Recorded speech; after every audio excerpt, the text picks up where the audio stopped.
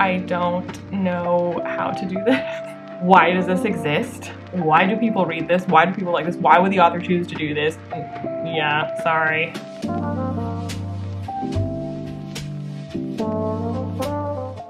Welcome to a tier ranking of all of the books that I read in 2021. It's 175 books. My total for the year was 177 because 2 of the books I read twice within 2021. So we're gonna rank 175. I'm not gonna rank them twice. 175 books is a lot, and I can get a bit rambly. So I'm just gonna kind of get started on this, and then we'll see where we're at, and I might split this into 2 parts if it's getting too long. I've also never in my life done a tier ranking because I kind of hate tier rankings. You're welcome. Yeah, so I've never done this before. I don't know how to do this. So this may never see the light of day because I don't even screen recording matching with this. Don't know what I'm doing, but we're gonna do our best. Okay, so I've started a screen recording. Hopefully you're seeing what I'm seeing. But so the categories that I've come up with are, ew, I don't like the colors. I don't know, can I change the colors? Because like the top should be the best. Oh, I can. Okay, we're gonna do that. Because I was like, why is the top, AKA the best, red? Which to me means bad. Or, well, my favorite color is orange. My least favorite color is purple. Great, so we're gonna do a purple to orange scale. Great. So yeah, the categories are immaculate, meaning it's perfection. I love it. It is the wisdom of crowds. Then would read it again because I liked it so much that like, yeah, I would totally read that again. Really liked it. Once was enough is like, I liked it, but like not enough to reread it. Then I don't get it, which is something that I say a lot about books that like are like really hyped and I just like, I don't get it. Or like, this is a thing that people seem really into and I don't get the appeal. Or it's like, I don't necessarily hate it, but I don't get why. But I do have a category called why, which is when it's a deeper befuddlement where I'm like, why does this exist? Why do people read this? Why do people like this? Why would the author choose to do this? Why am I being subjected to this? And then the final category is hours of my life that I will never get back because that's all I think about when I think about the fact that I have wasted time. Precious minutes of my life that I will never recover. Yeah, I can't really think of anything worse than that. So, 175 books. Let's freaking do it. So, these are not in the order that I read them. I don't know what order they're in. They're in whatever order this website put them in. So, but I've got them all here. And the first one up is A Little Hatred by Joe Abercrombie. That is, we're gonna be here all day if I'm allowed to just gush about that. So we're just gonna put that in immaculate, and I don't think I need to explain that. Next is Ace, which I only ever talked about in the wrap-up of the month that I read it. And Ace is a nonfiction book that's about, not only about the ace identity and what that means, like defining it, but also kind of talking about the way that aceness is erased by everything in terms of it's not represented in media, and it's also not accounted for in the way that we speak to each other. Like other queerness is accounted for in the way that we speak about couples and love and whatever, but aceness is erased. Like it's like it doesn't exist. So it was just a really informative and also interesting and enjoyable read, and I feel like it was very short, but I feel like I got a lot out of it. It's weird to write nonfiction. I guess I'll put it in would read it again because I feel like I read it pretty quickly.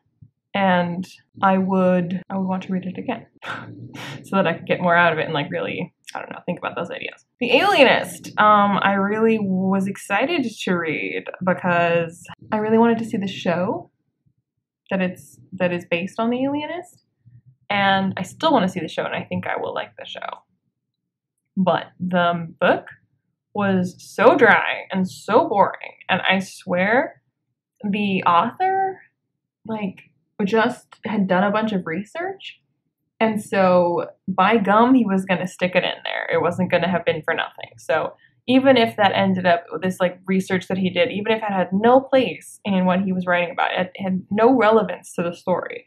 He was like, I want you to know that I know this thing. I want you to know that I bothered finding this out, so it's going in the book. And you're like, why are you stopping to tell me these like random historical facts And the story itself just like wasn't very good, and the characters weren't very good. So I don't think the show is going to stop to just like tell me historical facts. Plus, like the wooden characters will be helped by the fact that actors, good actors, just sort of bring a three-dimensional quality to characters by virtue of being human beings. That will just, the emotion that is lacking is just going to like show on their face. You know, like they're just like, by being living, breathing humans, just will flesh that out by virtue of existing. So, and I've heard, I think, pretty good things about the show. Anyway, so I still watch the show, but this, I'm gonna put it in Y, because I really didn't like it. And I was like, why, sir, are you doing these things?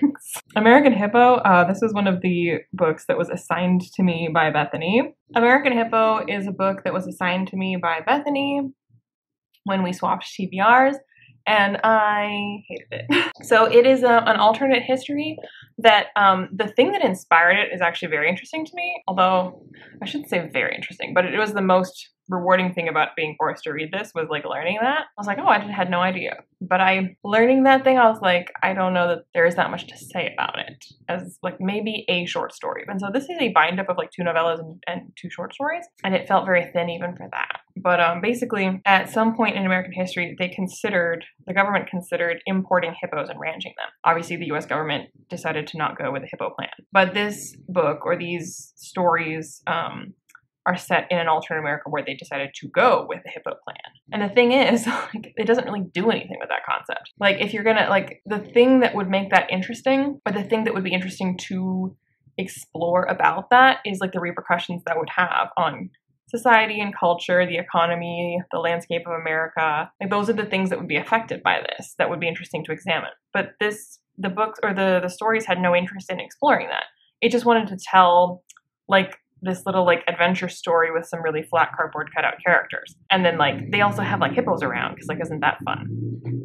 And I'm like, what's interesting about the idea that America considered doing this is like that would have had massive repercussions potentially. And that's just like not what we're here to do. In which case I'm like, why did you bother with this at all? Why not just like tell a historical fiction story in an America where these are horses? Because it would change almost nothing. So I just didn't think they were anyways. It wasn't like, okay, I wish you'd examined the hippo thing, but these are good stories. Like, I thought the stories were really weak, and the characters really wooden, flat, and uninteresting, and it was just not for me. And it felt, even though, like, this is an alternate history, it's still, I feel like it's still appropriate to say it feels anachronistic, because, like, a lot of it was, like, oddly modern for the era of America that this is alternately examining. I guess this goes in why, because, like, why wouldn't you examine the premise that you chose for this story? Then Ariadne, which is it was sort of pitched as, you know, some, like for fans of Circe, for fans of Song of Achilles, that kind of thing. And I love Circe, and I love Song of Achilles, and this was just not it. This was like a pale imitation of that. It feels like, I don't think it's inaccurate to say that about it. It's just, yeah, it's just not nearly as good as that. So the part about it that's inaccurate is that it's setting up the expectation that you're going to have a story that's that good, that you're going to have, yeah, it in that sense is inaccurate because it wishes it was Madeline Miller. There just like she wasn't doing anything that interesting with the story of Ariadne. It wasn't a story that I had been that interested in the first place. But I'm not that big a fan of myth, and particularly Greek myth in the first place. So like, it's not like I picked up Circe and Song of Achilles because I'm obsessed with the Iliad or with the Odyssey. I don't really care about those stories in the first place. It was Madeline Miller's amazing take on them that I was there for. So it's not like, oh, I'm obsessed with the story of Ariadne. And it's not like, oh, I don't like Ariadne, therefore I would never have liked this. I don't care about Achilles and I don't care about Circe, but I liked those books because they were well written. And Ariadne, I was like, well, I don't care about Ariadne, but like, if you want to write a good book about Ariadne, sure. It just wasn't a very good book in my opinion. It was like entirely adequate. So I should have maybe changed the name of this category to just adequate. Can I still change it? Oh, I can. I'm going to rename it adequate. There you go. I think Ariadne was entirely adequate. Then Assassin's Quest, which is the 3rd book in the Farseer trilogy. Oh, I love Farseer. I didn't like Assassin's Quest as much as I like Royal Assassin. It's so good. And Fitz and the Fool and it's so good. And Night Eyes.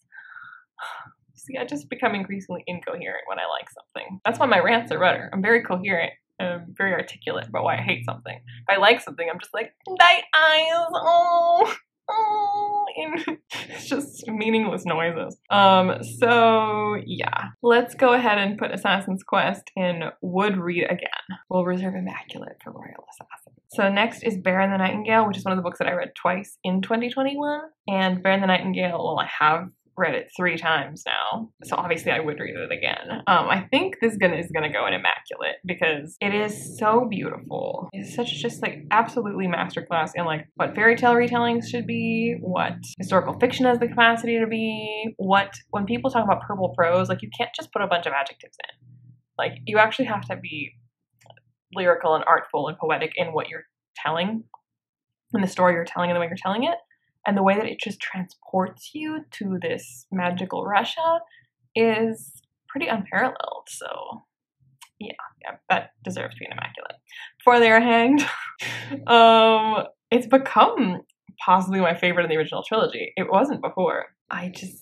Does it go in Immaculate or would read it again? Because obviously I would read it again. I've read it 3 times and I'm about to read it a 4th time. So like would read it again is at the very least where it's gonna go, but is it Immaculate? It's not Immaculate. The original trilogy has flaws. Yes, that's right. You heard me. Abercrombie is not perfect. So we're gonna put that in would read again because it's just accurate. Best Served Cold, I liked a little less on my reread. So I don't think I can put it in Immaculate. I would have after my first read, but now that I've read it again, and it's not as fun to reread as the other Abercrombie books are, even the First Law Trilogy, which originally I liked Best Served Cold better than the First Law Trilogy, but the First Law Trilogy is more fun to reread. I think on a first read through, Best Served Cold is a better first read, but rereading, the trilogy is better. It's got more it rewards a reread more than Best Served Cold does. So we're just gonna put it and read it again because I'm gonna read it again, obviously. The Black Company, oof. I read this, I picked it for Blades and Bodice Rippers, and I didn't like it either, so it's not like I can blame the ladies. Like sometimes Blades and Bodice Rippers has bad books, and it's my fault. I'm not upset that I read it though, so this will not go in Hours of My Life.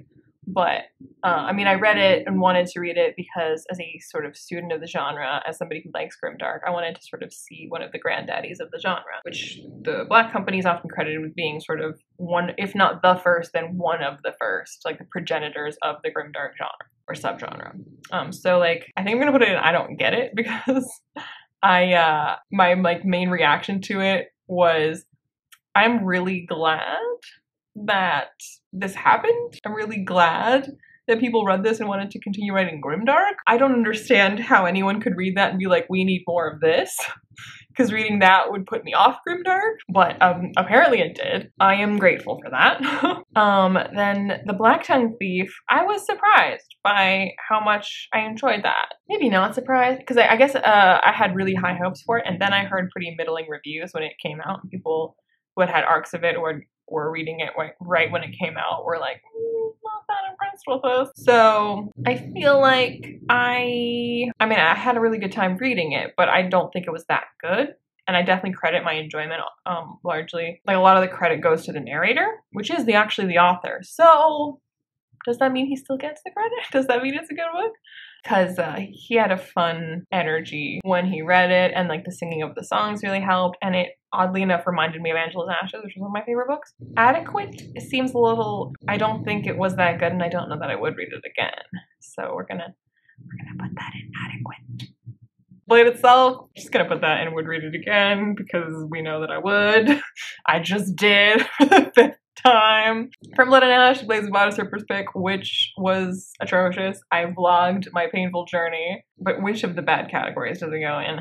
I don't know if it quite deserves Hours of My Life, but I mean, this did win, I think, Goodreads Choice Awards, and like there's a bunch of special edition boxes for it, and people are obsessed with this. And this is a situation where like, it's not even, like with Sarah J Maas, I would probably still put it, or Sarah J Maas I would put in like, I don't get it, because like, I don't feel that way, but From Blood and Ash, it's in why. Because why is this popular? Why do people like this? This is beyond I don't get it. This is just, please explain why. Maggie Stiefvater's Blue Lily Lily Blue. I really, really enjoyed. Would I read it again?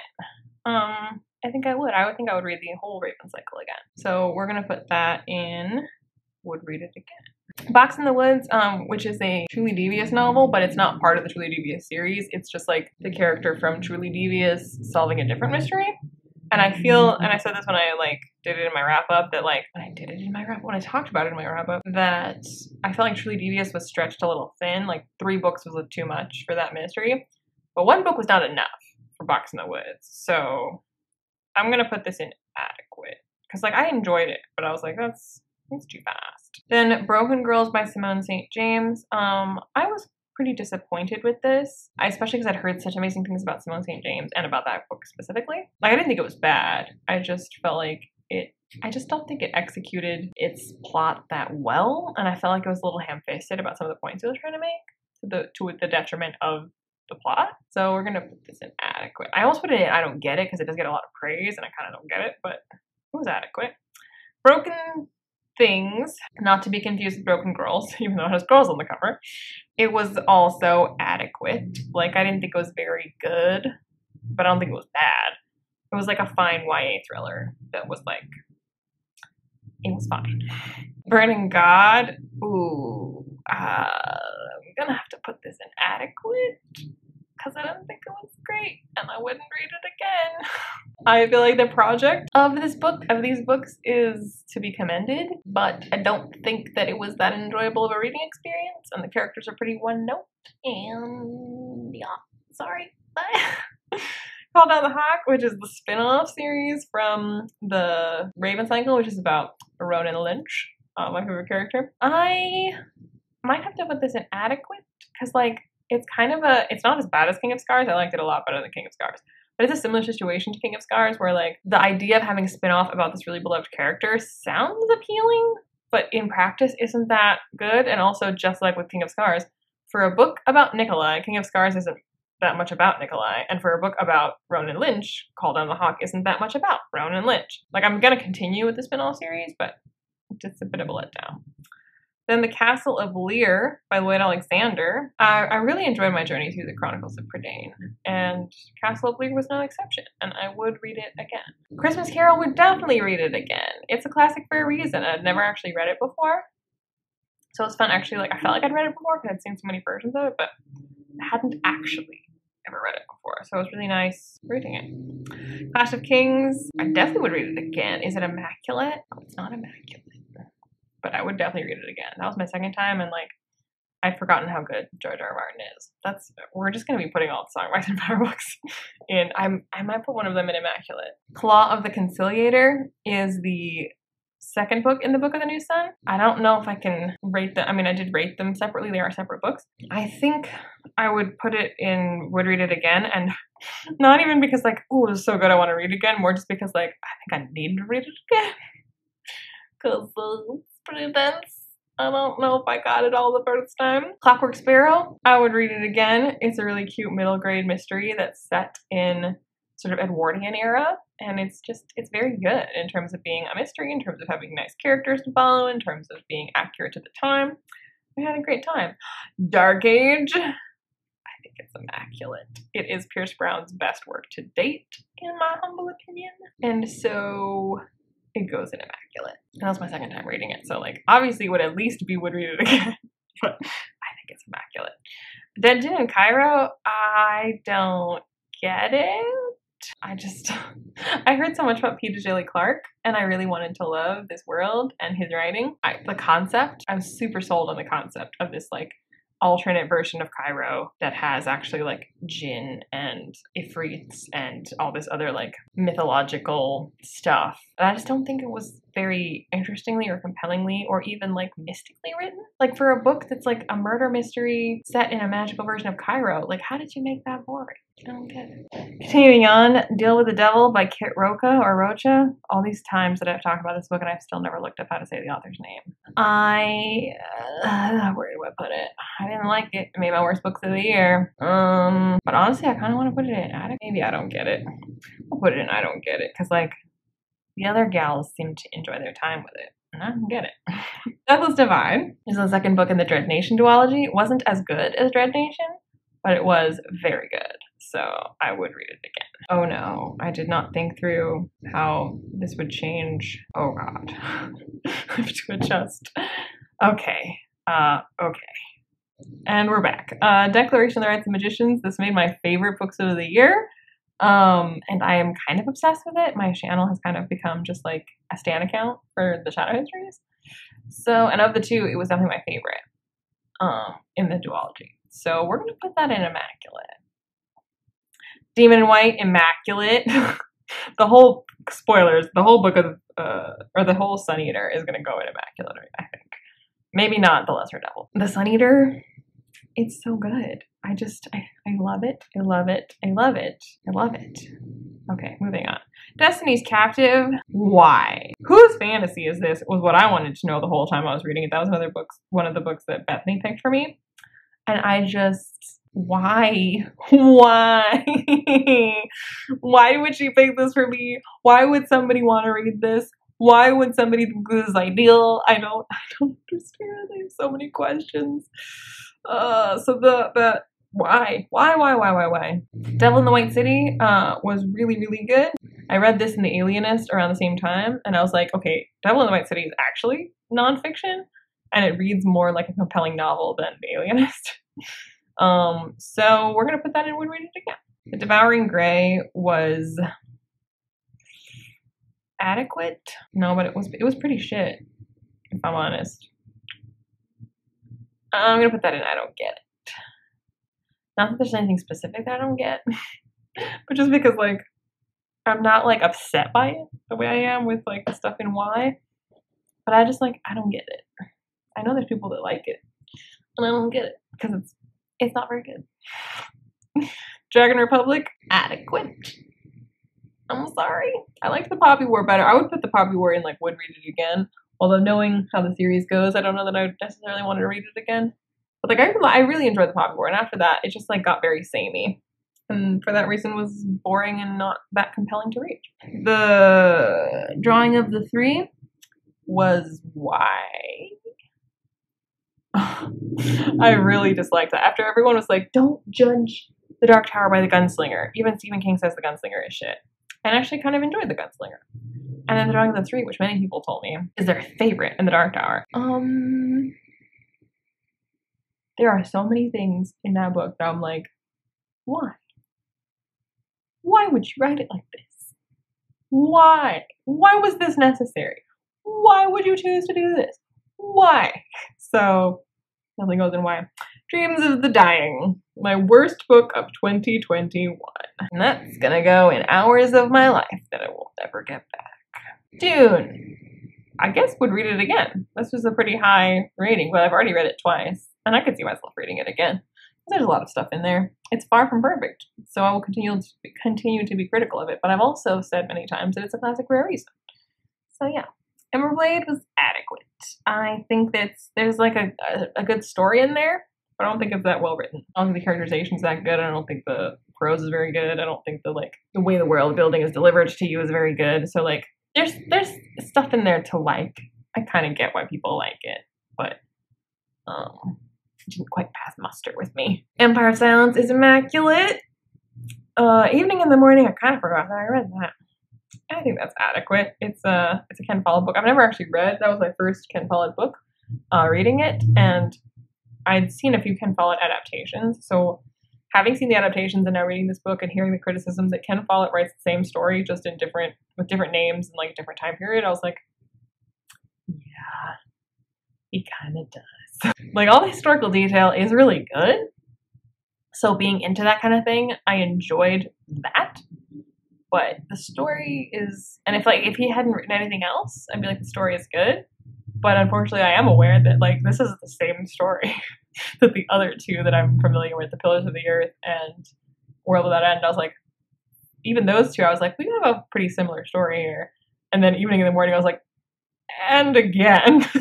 So, Fable was adequate. I kind of want to put it in I don't get it because like Fable is like really popular, especially like on Bookstagram. But like I kind of get it. I think it's pretty boring. not that compelling, and I definitely didn't feel like there was any chemistry in the romance to get swept away in, but it was all right. No, I kind of want to put it. I don't get it because it also got picked for like Reese's book club, and like it just got like it was like Adrian Young's best work to date. I don't get it. Fireborn, I really enjoyed that, and I think it deserves the hype it got. So the hype, I would say, the hype from my circle, like it was pretty underhyped by people in general.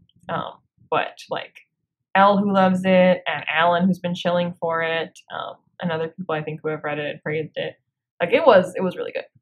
So yeah, Fledgling. I guess I would read it again. I guess this is a weird metric. Going from I would read it again to adequate is like quite a jump. I don't know that, like, in a long time from now, I could see myself rereading it. It's kind of rough. It's not fun to read per se because of the subject matter, but it was very good. It fell short here and there in certain aspects, but overall, that's one of the books that Bethany picked for me, and that one was good. The Forever King was adequate. This was sent to me by the author, and it is a like Norse-inspired world, or at least like the mythology of the world is Norse-inspired. And we have like, it's not actually like our real world. It's not Scandinavia, but the gods are like literally Loki is like in it, and then also like an active participant in the story. And that just like irks me. Like I don't like when, like if it's a retelling of like a Norse myth, sure. Or if it's a story about Vikings who just like believe in those things, sure. But when you have like the gods of the Norse pantheon actively participating and affecting the lives of like people who are mortals, like showing up and being like, hey, I'm Loki and I'm gonna participate in this story, I don't know, it really irritates me. And not just like with Norse stuff, like I don't like it. I don't like them separate. Like if you're gonna talk about Greek myth, Norse myth, whatever, you can tell me about the myths and you can tell me about people who believe in those myths in historical times, but when they're like active participants, that really bugs me. Unless you're doing something like very creative to like really subvert that, like American Gods. So I'm just waiting for somebody to tell me that means I can't like American Gods. Freedom is a Constant Struggle by Angela Davis was amazing. It's a collection of essays. Would definitely read that again. There was just like so much to unpack. Like I kind of wanted to read it again as soon as I'd finished it because I was like, I don't think I got it all. I highly recommend it. It's a very thought-provoking read. Game of Thrones is immaculate. It is a classic, a modern classic for a reason. Gap of Time, the retelling of The Winter's Tale. My friend Heather and I were reading the Hogarth Shakespeare's. Gap of Time was adequate. Like as a retelling of The Winter's Tale, it like The Winter's Tale is a weird play. I don't honestly get why this pick, because that's the thing. The authors got to pick which play they'd get to retell. So she picked A Winter's Tale, which is really what I don't get. But yeah, it is what it is. Next I have Gardens of the Moon, which I would not read that again. I was very annoyed with it. And then things happened. So we're just gonna put that in. I don't get why you would tell it like that. Ghostly Echoes was adequate. I don't have a lot to say about that. I guess like I feel like with that series, I liked it in the beginning and it's just gotten progressively like weaker. I liked the third one better than the second one, but neither is as good as the first one. Girl in the Tower is immaculate. It's my favorite in the Winter Night trilogy, and I already put Ray the Nightingale up there, so. The Girl the Sea Gave Back. Why did we need a sequel to Sky in the Deep? This was in every way like why did this exist? It didn't feel like a story that needed to be told. If it was purely to cash in on the fact that Sky in the Deep was popular, then I guess that's an answer to the question. But otherwise, what was the point of that? The Goblin Emperor, I picked that for Blades and Bodice Rippers, and I was the one I think that liked it the least. So I just never like any of my books, even when I get to pick them. So The Goblin Emperor, and it won a bunch of awards. Like I want to put it in adequate, but also like I really don't get it. Like, I don't get why the ladies liked it, and I don't get why it won awards, and yeah, sorry. The Goldfinch by Donna Tartt was sort of painfully adequate after reading The Secret History. I had high expectations, and The Goldfinch, it was fine. I liked the movie better, and the movie didn't get great reviews, so that should tell you something. I was like, really? The author of The Secret History wrote this? Because this feels like somebody who would want to be imitating that kind of greatness. trying to be deep. Guards, is adequate. But from everything I've heard that Alan's told me, the City Watch books get a lot more interesting. The Guards is like the weakest one. So I would read on in the City Watch, and I like Pratchett. The Guards just like doesn't have any meat to it. It doesn't have any tofu to it. Oh, Guns of the Dawn. Would read it again, and I just did read it again, and I would read it again. It's not immaculate, but I had a really good time the first time, and I had a really good time the second time. Hagsy by Margaret Atwood was my favorite in the Hogarths until the last one that we read. But would I read it again? No. I just think it did its job better than the other ones. So it's still just adequate. Like, it really only like works as you're reading it as like, oh, this is a project where authors are retelling Shakespeare, not as like a book I picked up to enjoy. If you just like, it's a book I picked up to enjoy, you'd be like, Half a King, adequate. Half a War, adequate. That's what I kept saying about The Shattered Sea. It's so painful to read it and know that it's written by Joe Abercrombie because it is just so entirely adequate. Hamsick of Shadows. Oh boy. Is it hours? No. But why? Yes. Why did you not Google anything to do with the historical time period that you were writing in? Like, not even the littlest thing. Just, why is there hot cocoa for a child in the Arthurian times? Why? Why? Why? Half the World is adequate. Hamnet was adequate. I know Hamnet was like, and I know actually Hamnet is gonna go in I don't get it. Because I had really high hopes for Hamnet, especially because like it's the kind of thing that would appeal to me in the first place because it's like related tangentially to Shakespeare.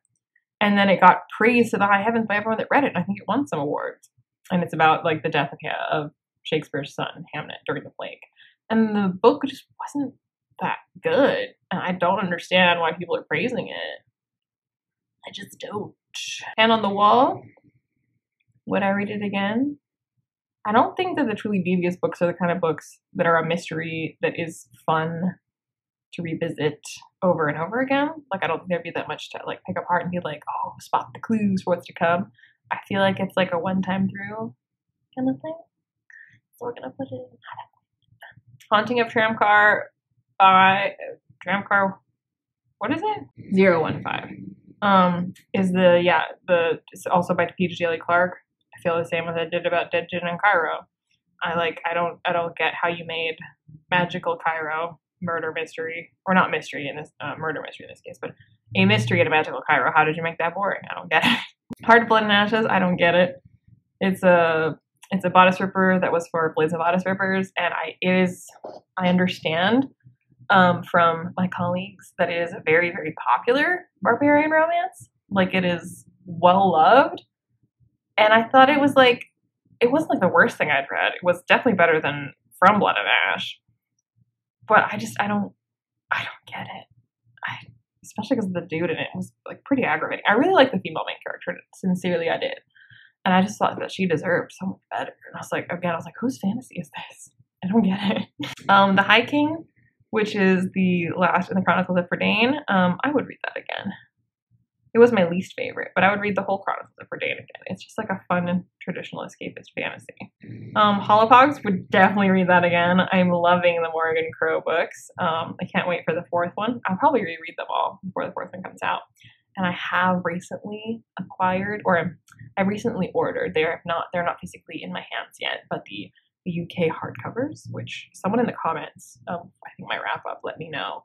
But I was like, oh, I want some special editions. They're like, well, the UK ones are pretty nice. And I had always seen the UK ones with Dust Jacket on. And then I saw then I looked it up when they told me, because I didn't really like the Dust Jacket designs. I like the American Dust Jackets much better. But I had no idea that beneath the Dust Jacket is these gorgeous naked books. And I was like, oh, why did I not know? So those will be mine shortly. Home Before Dark. I don't get it. I guess Riley Sager's pretty popular, and I think that book specifically is pretty popular, but it was not very good. I don't get it. Horrid was adequate. It's a like YA horror book, and I actually found it more compelling and interesting than Home Before Dark. So it was fine. House of Leaves. I don't get it. I don't understand why people subject themselves to this on purpose. But it is what it is. This is getting unwieldy. How many is that? 40, 55, 66, 67. Okay, we're not quite halfway, but I think this might be a good place to stop for part 1, and then I'll do the rest in part 2. And maybe I can figure out how to have more space on my board. I've never done this before, but yeah. So that does it for part 1. Let me know in the comments down below your thoughts and feelings. Whatever you want me to know. I post videos on Saturdays. Other random times, but definitely Saturdays. So like and subscribe. Join my Patreon if you feel so inclined, and I'll see you when I see you. Bye.